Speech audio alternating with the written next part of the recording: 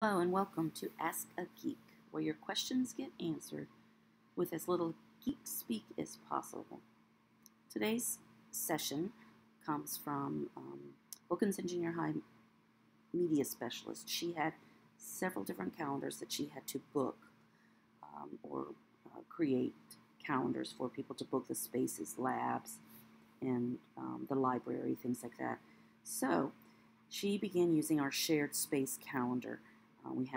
We're doing this at several different schools. So here's how you, as a regular faculty member, staff, or faculty, can go about reserving that space, say in the library or in the lab.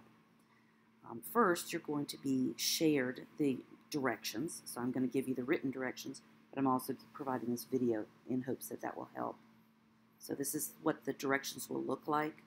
It's kind of a long form here. Your section for scheduling an event is down here. So I'll go ahead and close that up for now. You'll also have shared with you in your drive, so go into my drive, and in shared with me, the person who created all those calendars shared, we're using Wilkinson Junior High as an example, shared a spreadsheet with, in this case, 7 different labs. 2 of them are in the library to reserve, and then the rest are different computer labs around the area to reserve. This could go for the gym. This could go for any area that you need to reserve. Shared spaces is what we call it.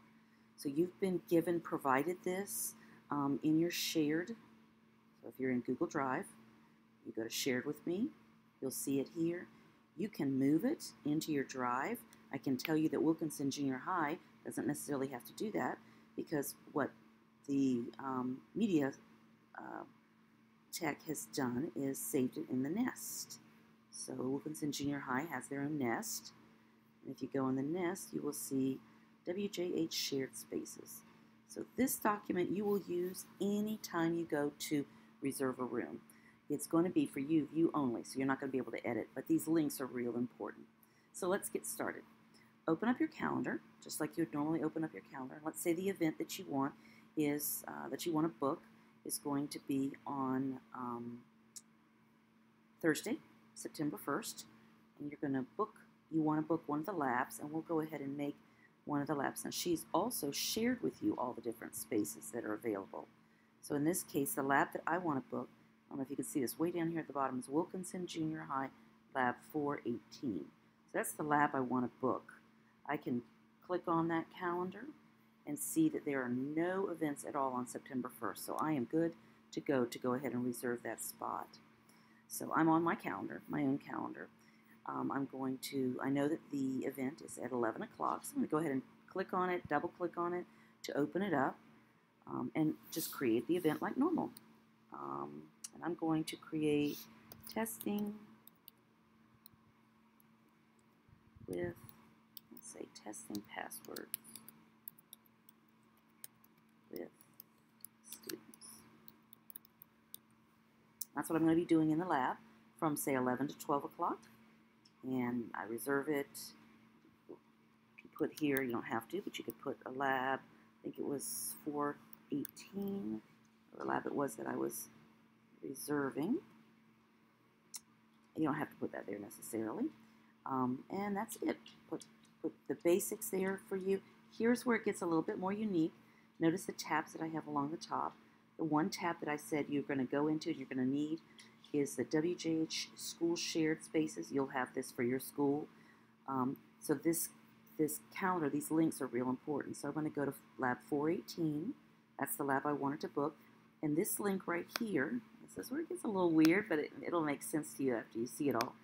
I'm going to click on that and highlight that link.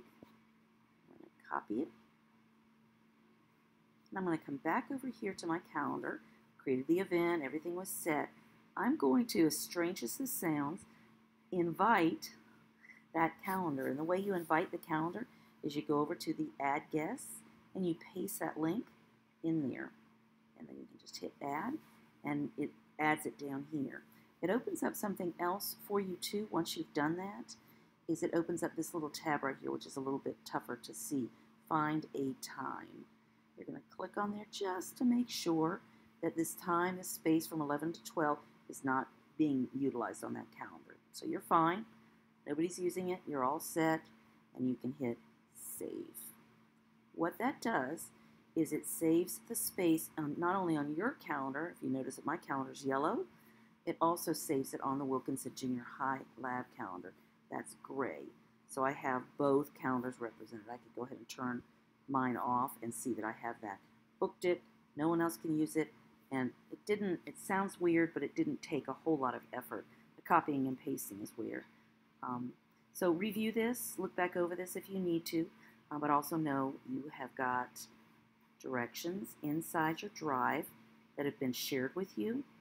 And the directions are called shared spaces. And I'll pull it open so you can see it. Managing school shared spaces has been saved with you with the directions of what I just did in this video, but also the school shared spaces that are specific to your school or your county or the county spaces.